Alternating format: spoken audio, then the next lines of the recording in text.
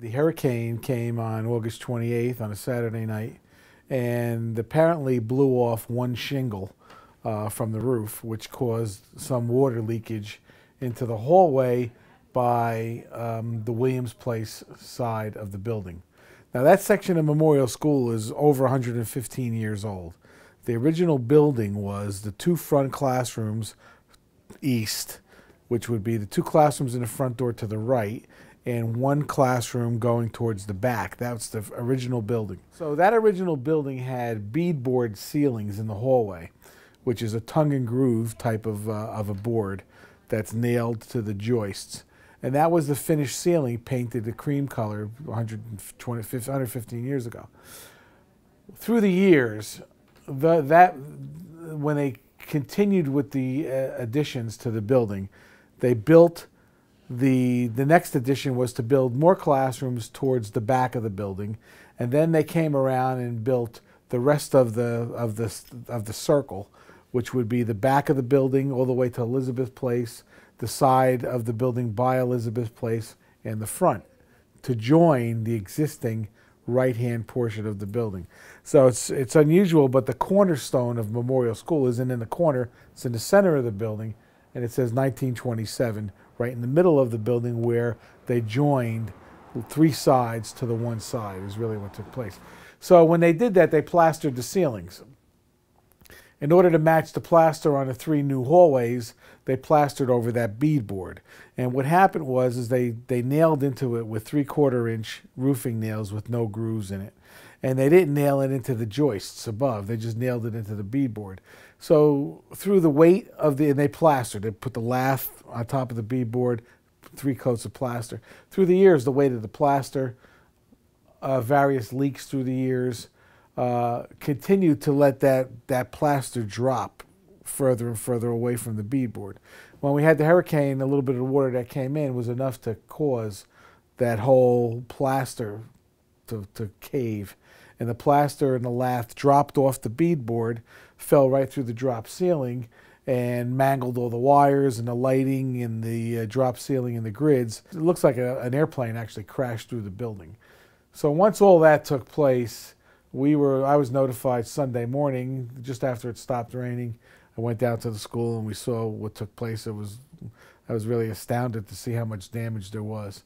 So I knew we were opening school in a week, so therefore we had to go ahead and get that cleaned up, get it replaced, and get ready to open up school for September 8th.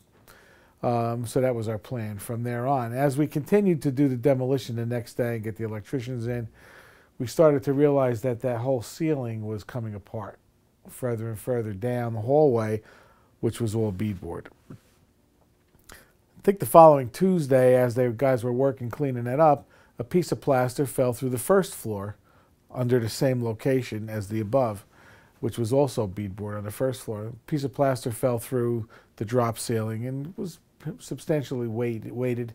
Could have really injured somebody walking by. Then we knew we had a really serious problem. We had to go in and then take a look at how much loose plaster there was throughout the entire building, how much of it had to be demolished, replaced, because it was lead paint back in those days. We had to worry about air monitoring to make sure that there were no lead paint particles. So I knew we were going to have a delay in opening Memorial School. So on September 1st, we had an engineer come by, and we wanted him to tell us whether he thought it was safe to open and what would need to be done to get the building in shape. So from that end of it, then we came back to my office on September 1st and made plans to open school on time and to house all the students here at Washington Park. And so that's what we did. And by 6 o'clock that night, we had a letter written to go home to our parents. I started working on a website to provide information. We started to mobilize contractors and engineers and architects to make sure that all the work was going to be done safely and correctly so that it would be safe to open school whenever it did open. And in the meantime, we had a contingency plan here to house the students until that time arrived. With the drop ceiling there, whenever we have a storm, we always take a walk around and to make sure there aren't any leaks. And if there was a water leak in a drop ceiling, you would know the ceiling tile would be wet. It would start to buckle and would end up collapsing. And there was no way for us to know we had any leak, which I don't believe we had, because the roof at Memorial is really only 5 to 6 years old. It's brand new. The fact that one shingle did blow off, that was spotted in the cause for the water that we took in. But above the drop ceiling, we didn't have any idea of what was happening. And the fact that the hurricane came on a Saturday and the collapse occurred anywhere between Saturday night and Sunday at around noontime was a good thing and actually a blessing, because had it happened during the course of a school day with students, let's say, outside their classrooms going to another place, students could have been injured with metal drop ceiling falling down, and BX cables loose, lighting, electric running through everything. So the fact that it happened when nobody was in the building was a great thing.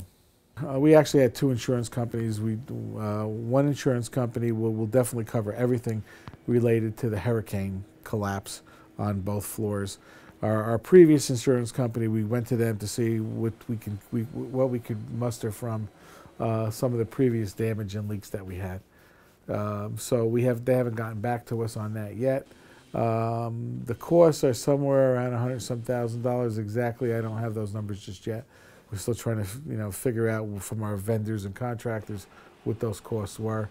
And then there's FEMA money out there. So some of it is going to impact on our budget. I think the 3 hallways that we replaced, all the drop ceiling and all of the lighting, in order to make sure that the ceilings above that were adequate, that maybe have to be incurred by our budget. And that would not be covered from insurance costs, because we voluntarily took that down for the safety and well-being of the students who enter the building. So there's going to be an impact on our budget for the cost of that, but we will get some money back from insurance or FEMA. Had we had to take the plaster down on all 4 hallways on both floors, would have really been significant time-wise, in that we wouldn't have been able to do it in such a short time. And then the cost of ripping that plaster down and put sheetrock above it would have been an added cost and time constraint. We did put all new drop ceilings and lighting in anyway. So from that, we also had containers for dumpsters to get rid of debris. We had architectural fees, we had engineering fees, as well as contractual fees. So, and we alerted the county superintendent of schools every step of the way about how to repair this and what the cost would be, and going through the process of hiring people without the opportunity to go to bid and have contractors bid on the job. I'm actually very, very pleased. I think that the thing that I'm the most pleased about is our parents were very cooperative and very kind and very patient with the issue. I think we had a board meeting on September 7th. I did a PowerPoint presentation. It's on our website now if anybody cares to take a look at it. I tried to be as thorough as I can and outline the safety issues.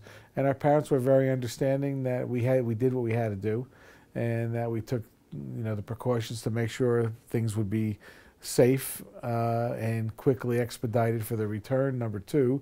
And number 3, that they would receive quality education in the time it took to get Memorial back into shape. We anticipated by October 1st that things would be ready to go. Thanks to Joe Pacelli, our construction coordinator, we actually opened up school much earlier than we anticipated. We brought the kindergarten, the preschool, 2 kindergarten classes, preschool and 1st grade, back on, I believe it was a Wednesday, the 24th or 22nd or something like that.